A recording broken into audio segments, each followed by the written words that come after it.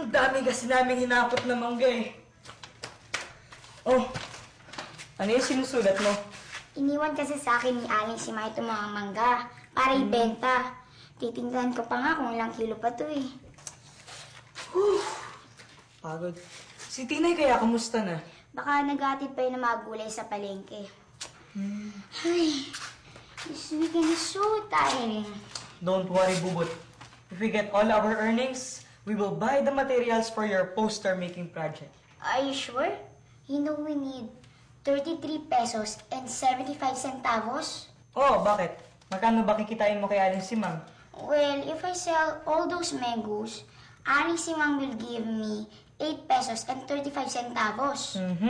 And I will get 11 pesos and 20 centavos. Tina told me earlier that she will get 14 pesos and 15 centavos.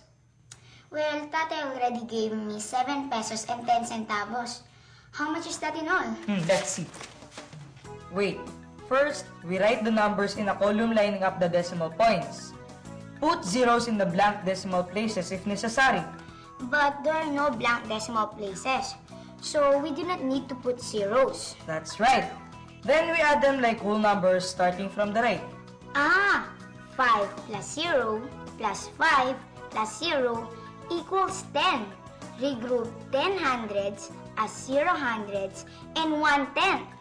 Yes! Retain 0 and carry over 1 in the tenths place. Then we could add a tenths place. So 1 plus 3 plus 2 plus 1 plus 1 equals 8. There is no need to regroup. Now, add the ones place. 8 plus 1 plus 4 plus 7 equals 20. Regroup 20 as 0 ones and 2 tenths. Retain 0 and carry over 2. Then the tens place. 2 plus 1 plus 1 equals 4. Then put the decimal point of the sum directly below the decimal point of the addends. We will have 40 pesos and 80 centavos. O, kita mo na? May sukli pa pandagdag sa baon natin. Uy, tingnan nyo oh. Bumili ako ng tela para sa bago kong uniforme. That's great, Tinay. Look. We added all our earnings for Bubut's project. It is more than enough to buy the materials. Tinay, 14 pesos and 15 centavos. Yes. You told me that you will get 14 pesos and 15 centavos. But I do not have 14 pesos and 15 centavos. Huh? What happened to the earnings that you got from delivering vegetables? I bought this. But why? But we agreed to work to raise money for Bubut's project. Besides, you still have uniforms. You don't need a new one. But Nanay had a new uniform sewn for Kikay. I should have one too. She always gets new things from Nanay. But Tinay, we agreed to work for Bubut's project. That's my money. I can spend it any way I want. But Tinay... Never mind, Loloy. Let us do it ourselves. I'm sure we will be able to raise the money. Tara, alis na tayo. O Tinay, bantayan mo muna yung tindahan, ha?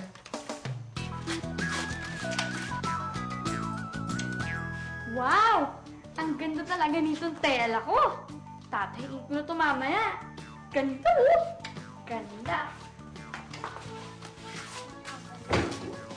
Oh, Loloy, Bubot! Hi. Bubut, saan ba nakalagay yung basket? Nakalimutan ko nga eh. Bilisan natin. Ang dami pa natin ibentang mangga. Ang hina nga ng benta ngayon, eh.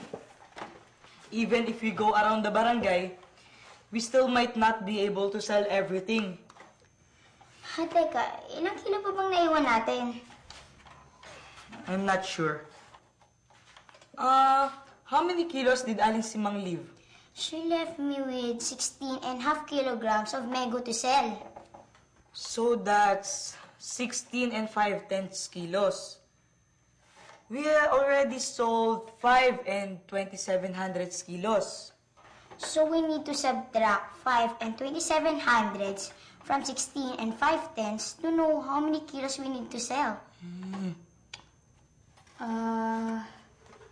I could help you compute.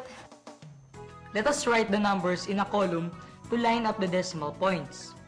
Put a 0 in the blank decimal place. Now, subtract starting from the right. 0 minus 7? 0 is less than 7. How can we subtract that? We have to regroup. Take 1/10 from the 5 in the tenths place. 5/10 becomes 4/10. The 1/10 taken becomes 10/100. Now we can subtract. 10 minus 7 is 3. Then we now subtract the tens place. 4 minus 2 is 2. Right. Now, subtract the ones. 6 minus 5 is 1. Bring down 1 in the tens place. Then put the decimal point. We still have to sell 11 and 2300 kilos of mangoes. How can we sell those when nobody's buying? We just have to keep on trying, even if we have to walk the whole barangay to sell those mangoes. Ilalako niyo yung mangga sa buong barangay? Yes, Tinay. We still lack the money to buy the materials. You must rest first. You look very tired. We cannot. We still have to sell those mangoes. Kailangan niyo ba ng tulong? It is alright, Tinay. Lola and I can do this. Saan na nga ba yun? Ayun, Loloy! Oo nga. Di ba kailangan mo pantahiin yung mga bago mong uniforme? Bubot. Lola, how long is this trip? It is only 2 hours and 30 minutes. But Lola, that is too long. You should consider yourself lucky, Inton. When I was a little girl, we had to travel by train. It took us 6 hours and 15 minutes before we reached the province.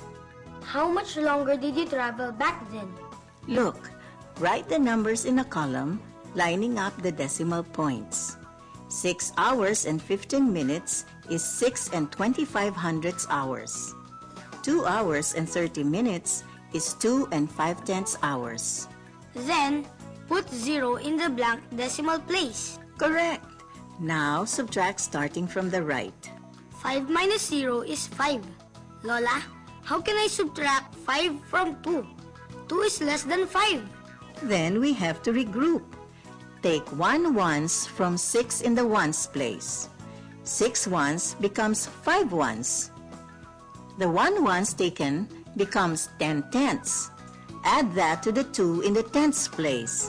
It becomes 12 tenths. So 12 minus 5 is 7. And 5 minus 2 is 3. Do not forget to put the decimal point.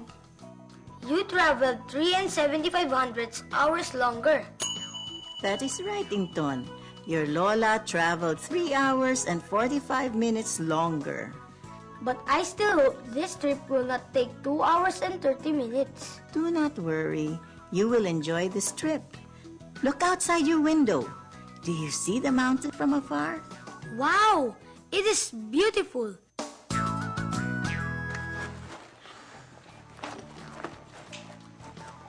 Ka na malungkot, Bubot. Don't worry. I will come with you to explain to your teacher. Hindi lang naman yun eh. Ayaw kasi nag-away-away tayo. Ni Tinay? Oo, tingnan mo, wala pa siya. Baka nga hindi na siya sumabay sa atin papuntang eskwela. But Tinay was wrong, Bubot. She was being so selfish. But she's our friend. Maybe we should help her realize her mistake. She should know it by now. Well, until she realizes it, we cannot forgive her. Ano? Pasok na tayo? Hintayin muna natin si Tinay. Bubot, mahuhuli na tayo sa klase. Ay, salamat. Mabutin. Mabut! Ay, buti na lang nandito pa kayo. Here's my share for the materials. It is okay, Tinay. But you need that bubot for your materials. Besides, it's Tina's fault you almost missed your project. Lola is right. I'm sorry for being selfish. But what happened to your cloth? I sold it to Ate Esther. She had lots of orders for uniforms and she ran out of cloth for it. So, what about your new uniform? I don't need a new one. See, this uniform is still fine. Here, Bubot. Take it.